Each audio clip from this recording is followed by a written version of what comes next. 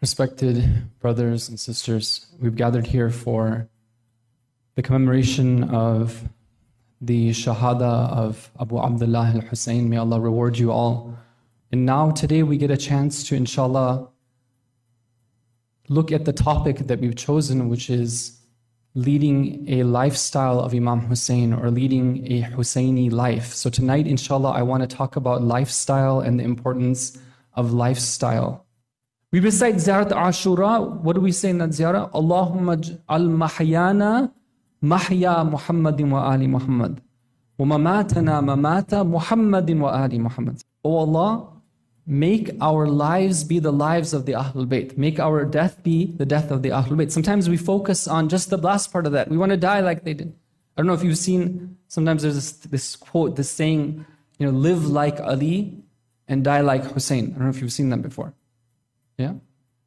Now, I don't know where that came from, but of course, sure, we want to live like Ali and we want to die like Hussein, but is there something wrong with living like Hussein and dying like Ali? Or living like Hassan and dying like, let's say, Imam Sajjad alayhi salam? Of course not. We know that all of these individuals are Nurun Wahid. And that saying isn't from Hadith. That saying somebody came up with. It sounds nice, whatever it may be. But in Hadith we're told what? Allahumma ja'al mahyana mahya Muhammadin wa mamatana mata Muhammadin. Make our lives be the lives of Muhammad and his family. Make our death be their death. In one Hadith from Imam Sadiq alayhi salam, he says that do not be deceived by the way that people pray and they fast. Sometimes we think that, okay, Islam is about, making sure we do our ibadat. Okay, that's very important. As-salatu umud ad-din. Salat is the pillar, it's the foundation. Fasting is wajib, kutiba alaykum as-siyam, and all these things. But the Imam says, don't be deceived by that. Don't think that Islam is summarized and summed up in just these practices. No. But rather you should go and see how are these people when it comes to what? Two things. One of them is sidqul hadith wa ada'ul amana. Meaning go and see what kind of people these are. Are they people who have do they have like a value of being truthful in their lives? Do they have a value of being trustworthy people in their lives? Those are the people who truly are Muslim. Those are the people who truly are our followers. And so many other ahadith and even ayat of the Quran which tell us that there's something about the way that we live our lives that we have to pay attention to. I want to give you an example from the society we live in, because lifestyle is something. One of the nice things that happened in recent times is that there's a lot more emphasis on your being able to choose your own lifestyle. There's a lot more. It's not like, people are a lot more accepting these days if you choose, to do things in a different way. And maybe that can be abused for some people, but in a way it gives us a nice space. We are able to say that, okay, well, I'm part of the American society, but I am choosing my own lifestyle. That's something which is good. But one of the things we have to be aware of is that even though we have our choice of lifestyle, we also are very much influenced by certain things in our society. And the reason why I'm mentioning this is because if we want to be able to change, we have to have awareness. We have to know what's going on. I want to give you an example. It's something that I find interesting. It's that of architecture. If you compare Islamic architecture to what we have in this society, there's a lot of differences. And they've done some studies on this. They say that when you go and study the way that traditionally Muslims have built homes throughout the centuries, you see that there's three qualities that are demonstrated by the homes that they build. One of them is that they reflect the value of privacy. Number two is modesty, and number three is hospitality. Okay, privacy, how? They say that in traditional Muslim homes, there would always be like 4 levels of privacy. One level of privacy for the individual themselves. There's certain things that we need to do. We need to be doing that in private. Then there's a level of privacy of the family itself. They want to be together. And then there's a level of privacy for the female members of the household, and then there's a level of privacy for the male members of the household. And it's amazing to what extent they went to ensure that all four of these levels of privacy were maintained. Sometimes, for example, they would have, traditionally they would have the outer courtyard. And part of that was to be able to allow for this type of privacy to have that, to make sure that's instituted. Then you have modesty.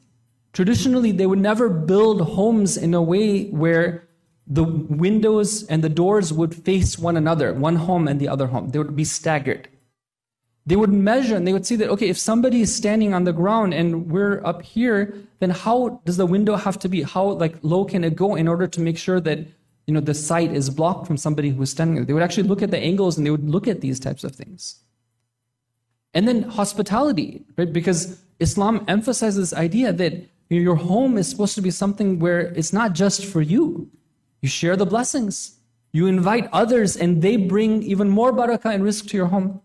So they would actually have these special areas that it would be something they would spend time in making sure that those who came would feel very comfortable.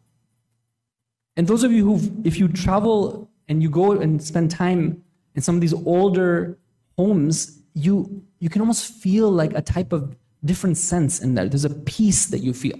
Even the way that they design them. I mean, I don't have time to talk about all the details, but even let's say you look and see how is it that the sun flows in and fills the rooms with light. There's a special attention given to that. It has a spiritual effect. Now you compare that to home building, let's say, in our society. Okay, what is it? What is reflected in the values there?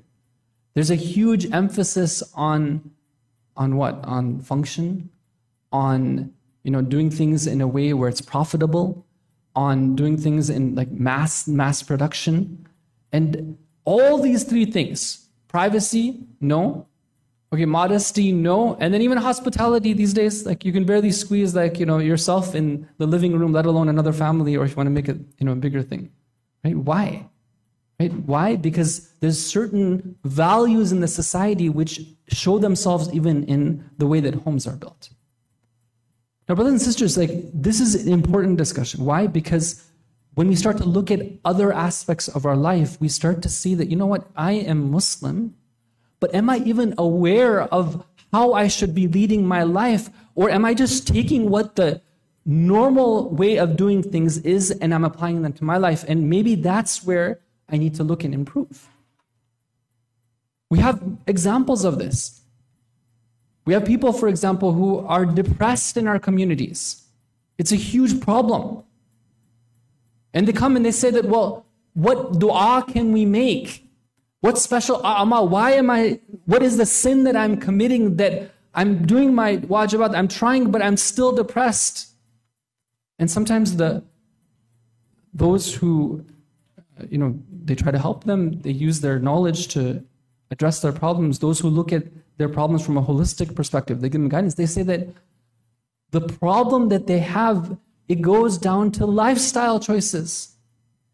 Why are they sleeping that way? Why are they eating that way? Why are they doing that to their bodies? If they were to pay more attention, if they didn't just do what everyone else does, they would realize that these are the problems, these are the causes for the problems that they're facing. It goes back to what? Lifestyle choices. We have a huge problem in a community of families breaking up. Sometimes it's shocking, years after the marriage happens, and they're talking about separating. What's going on here? Right? And you go and you say, okay, they're both practicing, they're both committed. And you see that, well, what lifestyle do they lead? What kind of conversation do they have? Do they have conversations at home? How do they spend time together at dinner time? Do they spend time, or is it time that's spent everyone on their own device? Right? These are things which might seem trivial, but these are things which can break a relationship. And then we realize, well, oh, you know what? I didn't realize. I was just taking the predominant lifestyle that I learned from the society I live in, and I was applying that to my life, and I was thinking that that's the way to do things.